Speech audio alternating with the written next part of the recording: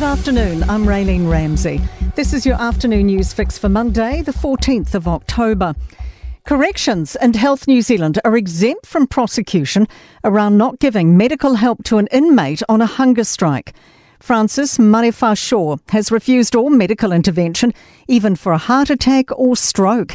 Azaria Howell reports. The politically motivated action has lasted more than 100 days. The two agencies were concerned about consequences for them. The Herald's Open Justice reports the High Court has found Shaw has the right to make his own medical decisions and was of sound mind when he made them. The government's facial recognition technologies show no signs of racial bias. Testing's confirmed a trial of the identity check software by the Ministry of Social Development and Hospitality New Zealand has turned up no evidence of significant bias. Thomas Rice reports. A Department of Internal Affairs spokesperson says Identity Check has produced a 94% success rate. They say they're confident it works effectively for everyone. They say the technology so far proved to be secure, safe and compliant with data protection requirements. The Taxpayers Union wants more in-depth probing of Kāinga Ora. In a review in May, former Prime Minister Sir Bill English stated the State Housing Agency wasn't financially viable. It's now been revealed apartments in a complex in Auckland's Meadowbank cost $1.2 million each. Union spokesman Sam Warren says English's review was helpful, but it needs more investigation. A select committee review with the powers to compel witnesses, that would get to the bottom of whatever is broken.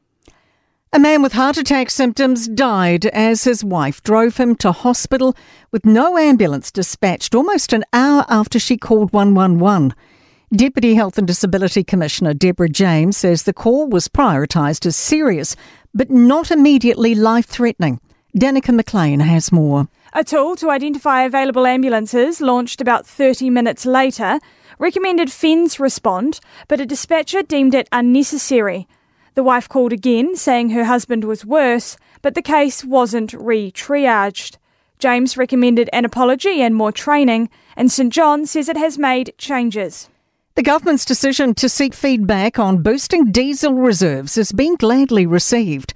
The last government introduced a minimum stockholding obligation of 21 days for diesel. Resource Minister Shane Jones wants this increased by a week to 28 days.